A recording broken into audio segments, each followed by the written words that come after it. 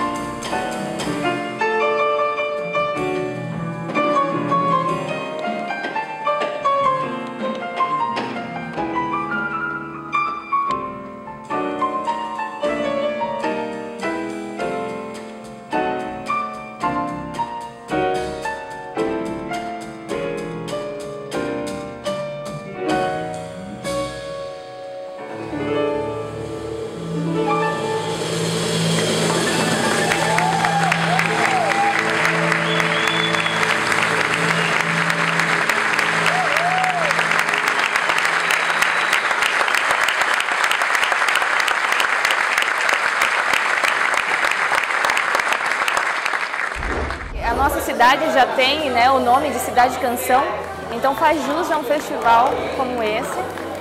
Eu acredito que ele abre portas para o jazz entrar cada vez mais forte na cidade, porque é uma das coisas que a gente sente falta nos bares e em outros espaços. É necessário que esse tipo de evento seja sempre proporcionado à população, até para que a gente conquiste mais ouvintes e mostre outros tipos de música para a população. Como espectador, para a gente é ótimo um evento assim aberto ao público, com grandes atrações de renome nacional e internacional. Então que esse festival perdure por muitos e muitos anos aí em Maringá, que a gente possa ter grandes atrações assim circulando pela cidade e agregando também aos músicos de Maringá, que eles podem tocar para um público desse e com músicos desse porte. O público de uma cidade do interior, às vezes ele valoriza muito, e às vezes você vai para uma grande cidade e o cara, eu vejo isso aí toda hora. Então é muito legal, nós somos muito bem recebidos hoje aqui. A primeira vez que a gente toca em Maringá, tocando músicas do nosso CD ao lado, que é um lançamento que a gente está fazendo agora. Apesar de ter participado de outras edições, participando da produção, esse ano, primeira vez que a gente toca e foi uma alegria muito grande, uma plateia em sintonia, uma energia excelente, muito musical, que é o que a gente gosta, é o que faz a gente ser feliz tocando num palco como esse. O festival está consolidado no calendário cultural da cidade de Maringá e oferece uma grande oportunidade para a comunidade assistir shows sensacionais de artistas consagrados e também prestigiar os novos talentos da região. Aproveitamos a oportunidade para um agradecimento especial a toda a diretoria e funcionários da empresa Viapar, Rodovias Integradas do Paraná S.A., pelo apoio ao festival e por entenderem que a cultura é um importante vetor de desenvolvimento social e também econômico.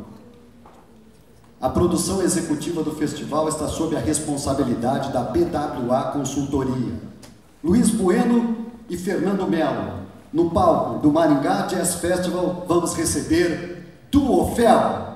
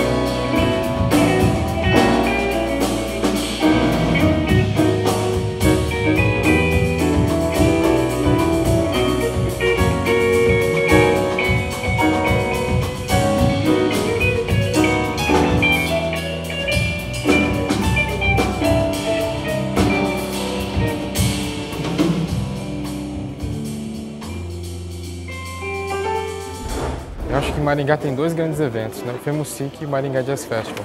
É uma oportunidade de fomento de cultura, né? Criar público, né?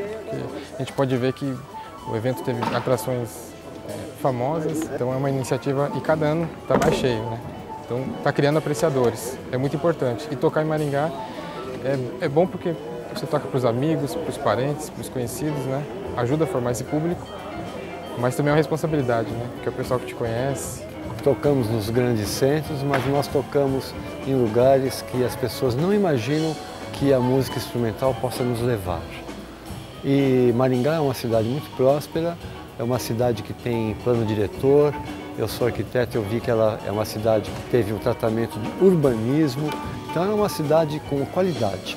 Achei a plateia maravilhosa, fiquei encantado com a plateia, porque a gente espera assim, a gente sabe que a música ela se prolifera por si próprio e o brasileiro é muito musical. Então, na verdade, o que falta é que as mídias se abrirem para uma música diferente. Como elas não se abrem, os festivais fazem essa parte. E nós temos festivais por todo o Brasil, de norte a sul, leste a oeste, centro. É uma loucura. E todos os festivais de jazz ou de música instrumental estão sempre lotados. Então eu acho interessante quando vem uma empresa como essa Via Par, que vai lá e aposta, porque esse é o poder transformador. Só a cultura transforma. Eu acho que a música instrumental, ela vai ter sempre o seu espaço. E os espaços a ser conquistado é exatamente o espaço da música instrumental, são esses festivais. É onde a gente consegue realmente a oportunidade das pessoas conhecerem essa música, entendeu? Porque é muito fácil você falar, não gosto, gosto ou não gosto. Mas primeiro tem que ter a oportunidade de conhecer. E quando as pessoas conhecem a boa música, ela vai gostar.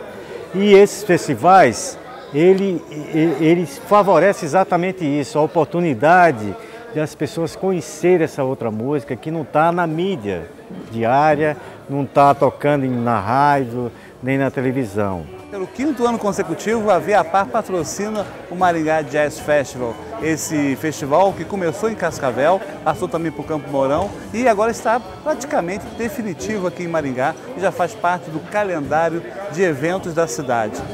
Para nós é um grande orgulho e também saber que aqui nós temos uma plateia realmente que gosta do melhor da música instrumental. Parabéns a todos os envolvidos, a BWA e todo mundo que está participando dessa produção. O evento ele já está na 5ª edição, né? E nós só temos a agradecer ao patrocínio, ao apoio, especialmente da VIAPAR, que vem ao longo desses 5 anos acreditando nessa proposta cultural, uma proposta que transforma, né, a sociedade, transforma e colabora com a questão socioeconômica, com o desenvolvimento sociocultural. A comunidade tem prestigiado ao longo do tempo, todos esses anos aí, uma grande quantidade de público, né, tem vindo ao Teatro Marista, shows espetaculares, né, com nomes consagrados, junto com os nomes talentosos regionais, locais, né. A avaliação é sempre muito positiva, então realmente é muito importante que o festival consiga transmitir isso para toda a comunidade. E o que nós esperamos é que o festival realmente possa continuar e possa ter essa vida longa, né, que todos os músicos, quando aqui passam, desejam ao festival. Fomentar a cultura, desenvolver a cultura, proporcionar que a comunidade assista a um evento de música instrumental brasileira, como é a proposta desse festival, é muito importante.